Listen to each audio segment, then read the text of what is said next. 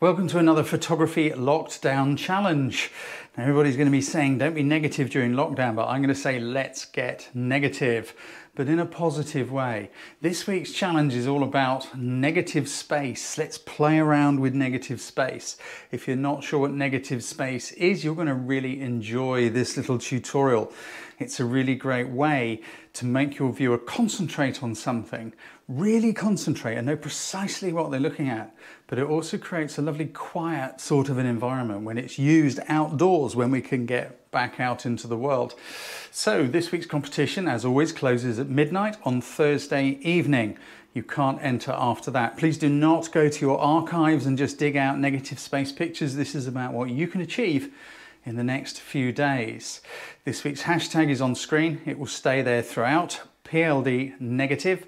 And if you're not sure what I'm talking about, you've got any questions, please click the little thing popping out to the left up here. That will take you to the website. You can leave me your email address. You won't miss anything because I'll send you an email to let you know when the live judgings are happening, if there are any special guests and all that good stuff. You guys are rocking it. I am loving doing this. It is so impressive, the things that you're coming up with. This is about looking and seeing and thinking, because cameras don't take pictures. Doesn't matter how much kit you buy, how much money you spend.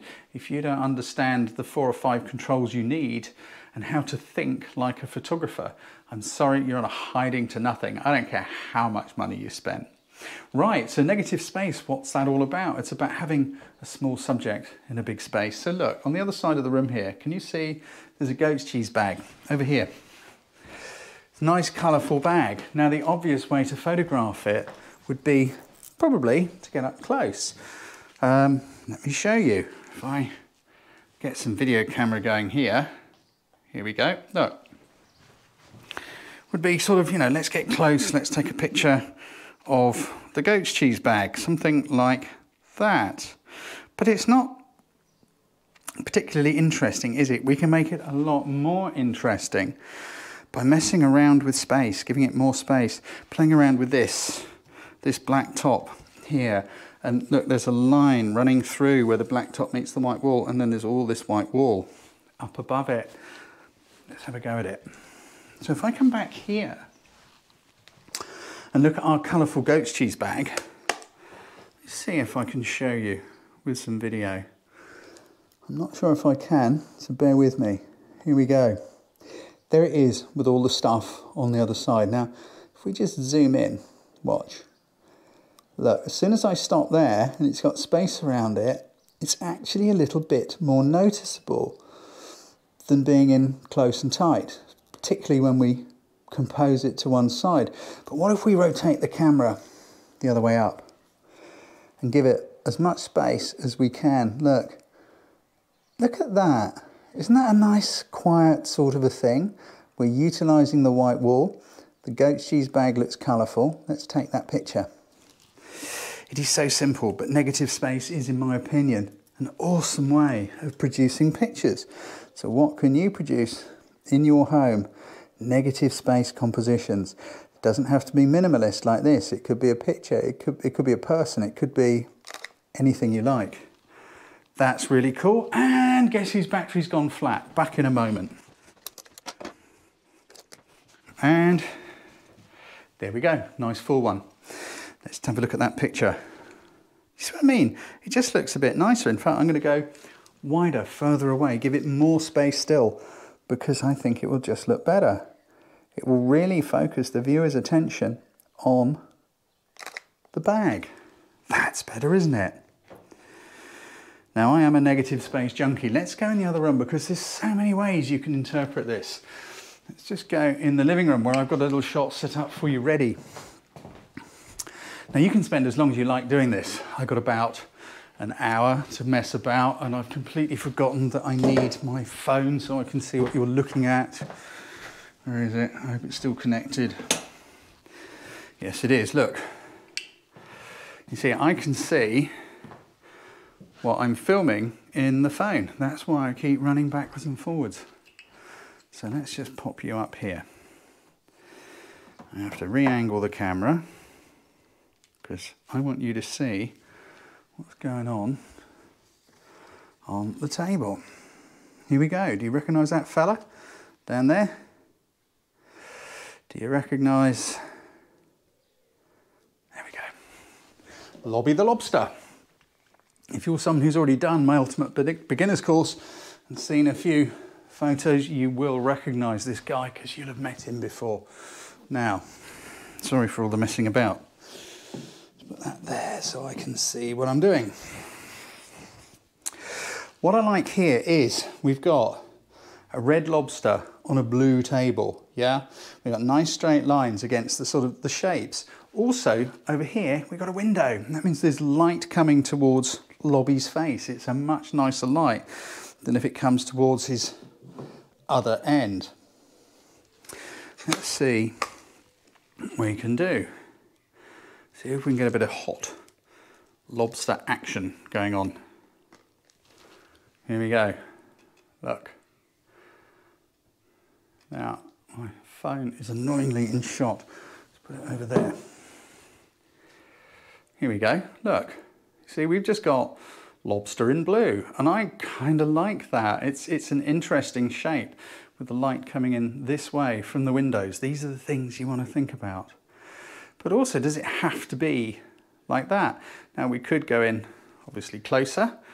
I don't think that's particularly interesting. It's much nicer to give Lobby some space. But think about your composition, because what have we got either side of the table? Look, bit of white carpet, and some scruffy old boots. But if we were to play around with this, maybe twist the camera, look what's happening. Look at those little triangles we're getting into the corners.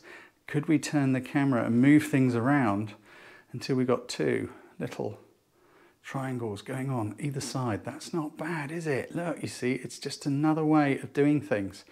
Can we get Lobby right in the corner? This is all little, you see the tiny movements it takes to organise this composition. There we go. You see, you just move the camera, these minute bits. Take that picture quickly, because then I've got something else I want to show you. Here we go. Now I need to brighten this up a bit. Depth of field, is that a problem? Not really, because this is a pretty flat shot. I want to make sure I've got enough exposure. Here we go. I'm going to mess around. I'm not going to mess with this too much. I'm just going to let... Here we go. I want my triangles about the same size. There we go. Lobster in blue. But it's about this allowing space. You can also use a bit of negative space. Think about light and colours, because light and colours are so important. I don't know how this is going to work. Let me just see. I'm going to try putting you here. Yeah, that's not bad. Now look, the table here, okay?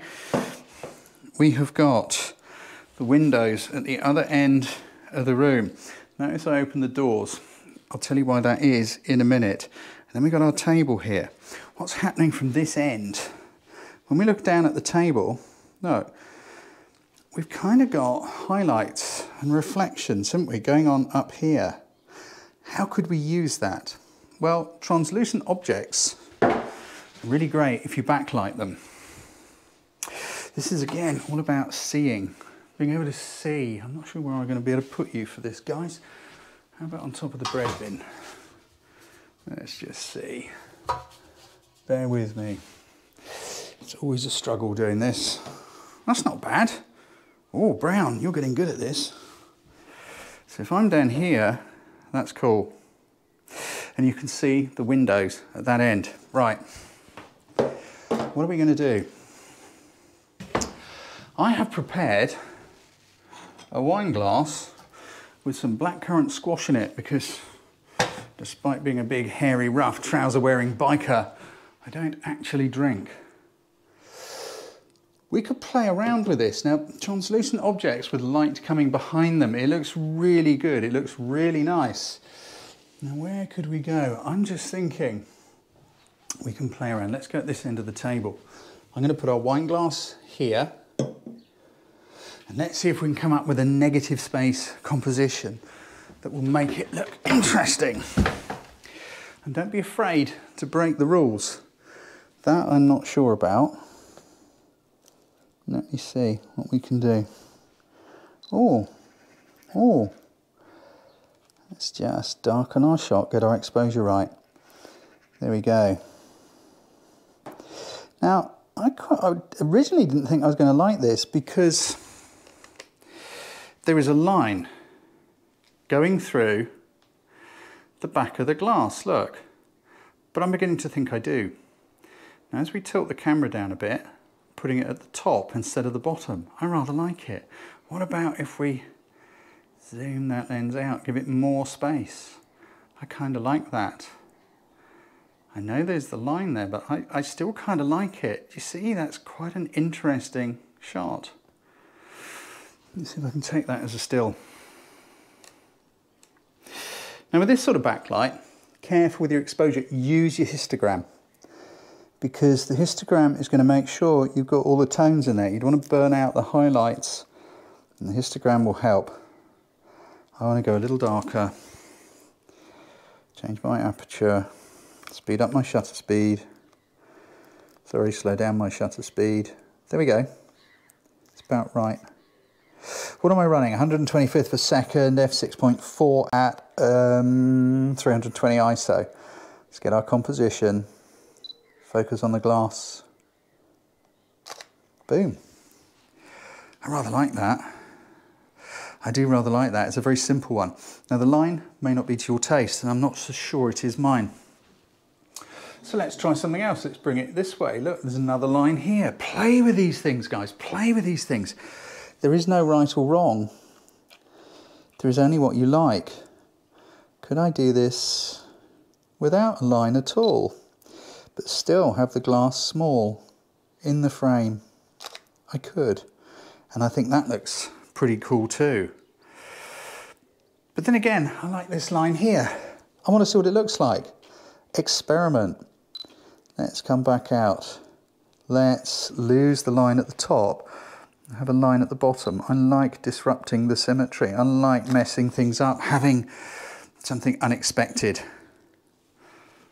I kind of like that line. I know a lot of you are going to disagree with me, but there we go, I kind of like it. Let's try something else. Let's just pull this back here. No, actually I'm going to put it here. Because right in the bottom of this glass, there is, if I can show you, this little tiny pink. Let's get you in focus. Here we go. Oh, I took a picture. I meant to shoot video. Look at this little bad boy here. Look at this little bit here. Look, that little shape. So look how the light is coming through behind. Look at the lovely textures.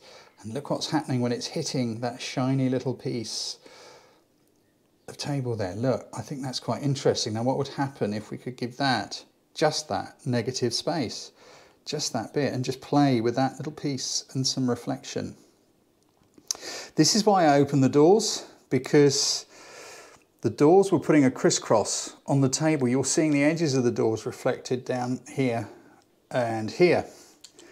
Look at everything. Always look at everything. Right, where's the best place to do this? I think if I move back and zoom in, I'm not in the right place. This isn't quite... I think I need to put it on this bit of table here. Let's see what happens here. We've still got the light. That's better. That's better. Let's... a bit more negative space. Backing it away. And take this shot. You can play around with this forever, with all sorts of things. It is just the most marvellous. Oh, look at that. Doesn't that look good? Doesn't that look good? Anything works. Shapes. I'm going to do one last quick demo because I really like this stuff. How about a teapot? Look, we've got a square shaped teapot.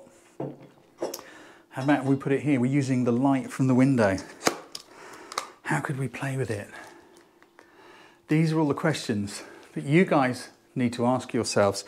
Now, if you're someone who's struggling and thinking, I can't produce pictures like that, well, There was a time when I couldn't either. This is all about learning. We all have to start somewhere. Look, isn't that nice? And as we zoom out, that's too far. Let's come in, but look at that great shape just in the corner. Doesn't that look cool? We could put it wherever you want. You could move it into the middle. It would probably still work. These are all things for you to experiment with. And I quite like that, having it pointing diagonally, corner to corner. Don't ever stop playing. Don't ever stop experimenting. If you're confused by what I'm talking about, composition being little movements of arms and legs and hands and feet, how to do exposures, then please go check out my Ultimate Beginners course. I like that. Go and check it out. Go and see, because this is where you're going to learn how to control your camera, and there's only a handful of controls on a camera that you need. That shot was quite dark and moody, and I like it, but what if you wanted your shot to be a little brighter and happier? How would you do that? These are all things you do with exposure. There isn't necessarily a right exposure, there's just the exposure that gives you what you want, a darker moody shot or a slightly brighter, lighter one. So there you go, guys, go play around negative space. That is your challenge for this week. See what you can come up with. Don't upload things from your archive. This week's hashtag, it's been on screen, PLD negative. It must accompany your pictures when you upload them to the Facebook group. Take care. I'll be seeing you live when we do the judging. All the best, have fun and be safe.